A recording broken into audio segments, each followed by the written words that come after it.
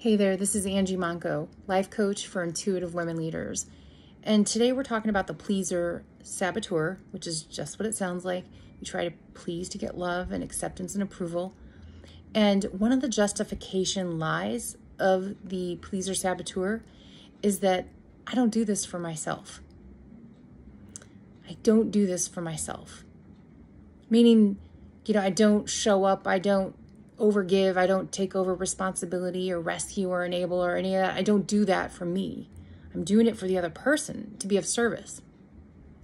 Can you see how this is a justification lie? Because everything that we do, even if it's unconscious, is really for us.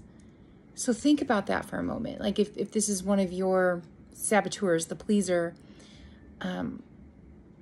if we do overgive, if we do take over responsibility, and then we feel taken advantage of and we get angry and all of this, why did we do something in the first place? Why did we try to please in the first place?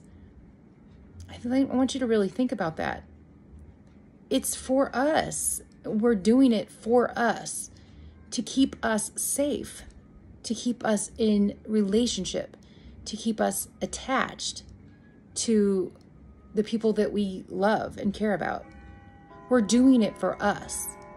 So let's not justify it by trying to think that we're not, because we are. I hope you can see that. It's a self-protection coping mechanism.